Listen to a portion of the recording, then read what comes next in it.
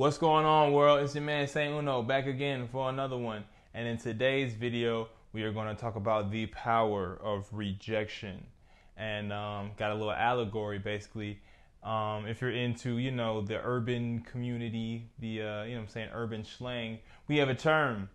And this term is called getting curved, right? So you may, be out at a function or just out on your regular day-to-day. And you see, a nice young lady that you want to approach or something like that. You go up to her, you spit your little rap, you spit your little G, and she say, "You thought I was feeling you?"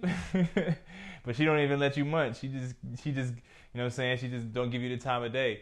What do we call that? We call that getting curved. You got curved. And it doesn't just have to play out as relationships, It can play out. You can get curved from a job. Your friends could curve you, You get curved. Getting curved, you can get curved by anything, Life itself can curve you. You may have plans and, curving your ass, So basically, getting rejected is getting curved. Now, why I want to basically break down that definition is because there's power. Whenever we make like ebonics or slang for something, there's a lot more kind of undiscovered truth in that ebonics that we basically make up, and that's applies for this situation in getting curved. So the power of rejection, or the power of getting curved, is that when you get curved, if you know how to get curved properly, this can be the make or break point in your life. And what do I mean by that? So think about this: when you get curved by something, or like when you get like a really big curve, when you get a really big rejection, when you get a really big curve, this is what causes you to basically curve your life around, right? If you think about a curve, it's like that it has the no U-turn signs. It's like that. So it's like you're going for something and you get curved, you get rejected. Take this rejection as a redirection, because that's what getting curved is. It's a redirection. You may get curved by women. You may get curved by a job. You may get curved by anything, like I was saying. And you have two choices when you get curved, right?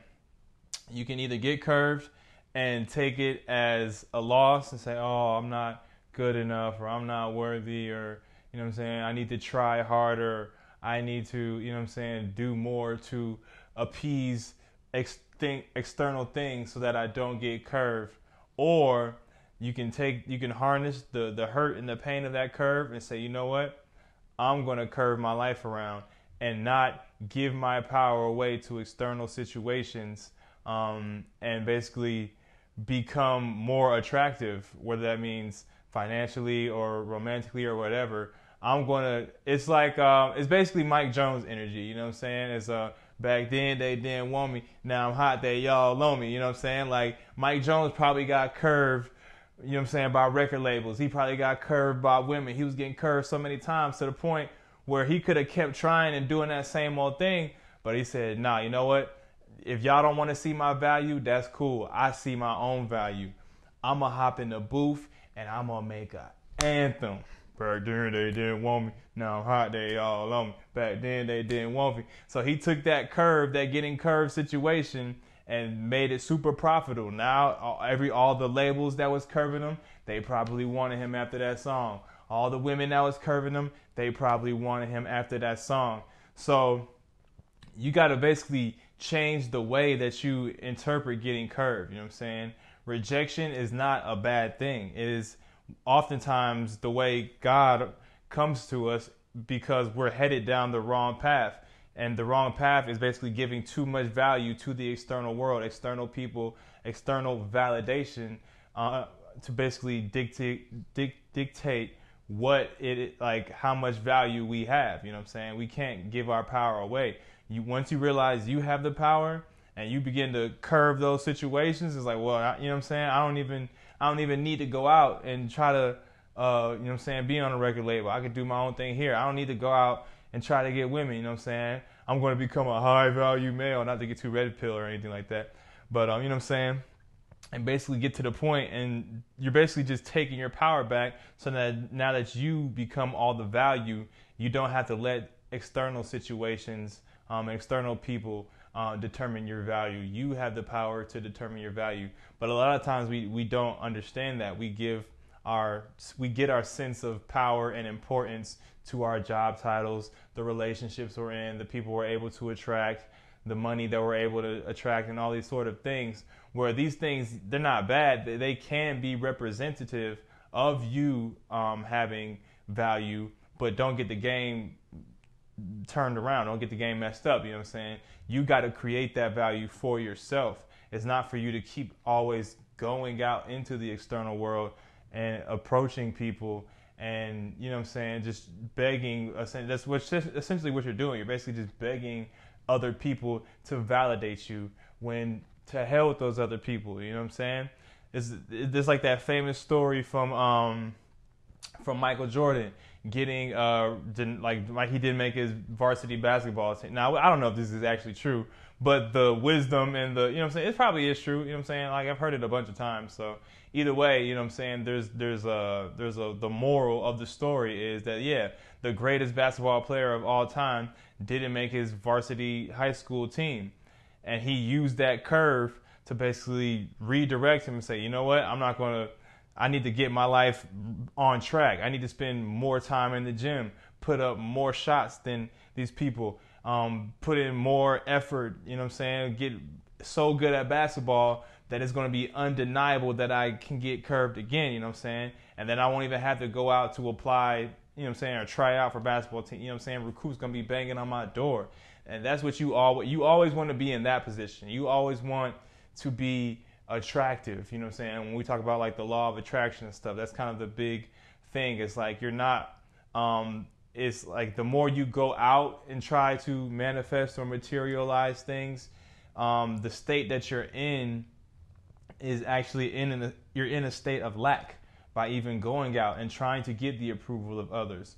Whereas if you can validate yourself and create value for yourself, then there's no need to go. Now, I'm not saying don't deal with people and just isolate yourself from the world, but you want to have all the negotiating power. You know what I'm saying? You want people to be banging on your door, giving you opportunities, and then you get to pick and choose if you even want to parlay with them or not.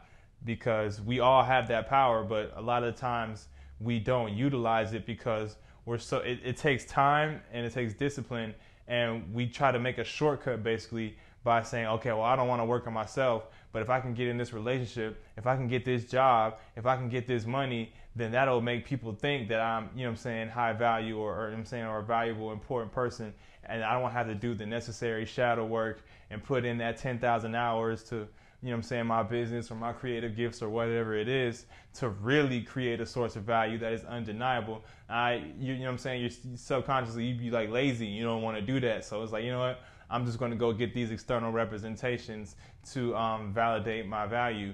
And you might get away with it for a little while, but you know what I'm saying, whether it's this lifetime or the next one, at a certain point, you're going to get like that big curve. You know what I'm saying? I believe that every great man and woman is kind of defined by a great curve. This was even basically the premise of my podcast. If you remember the podcast I did a couple years back, Taking L's podcast, that was the main question that I would ask everybody. I was interviewing people who are, you know what I'm saying, entrepreneurs, creative, basically people that I was inspired by or thought they had something going on.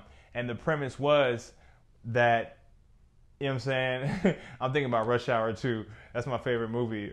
Chris Tucker, he'd be like, the Chris Tucker theory of crime. Behind every big crime, rich white man. You know what I'm saying? That's the law he had. Well, the law that I have is that behind every successful person is a major L that they took to basically, which is a curve, which is a rejection, to basically redirect them, put them on that U-turn, and then put them on the right way in life. Because, you know what I'm saying, we're oftentimes going down the wrong path. And the wrong path is, like I just said, basically just living for external validation, as opposed to realizing that, you know what I'm saying, that curve is like going back into the internal. You were going external, now you're going into your internal realm to realize, you know what, this is all illusion anyway.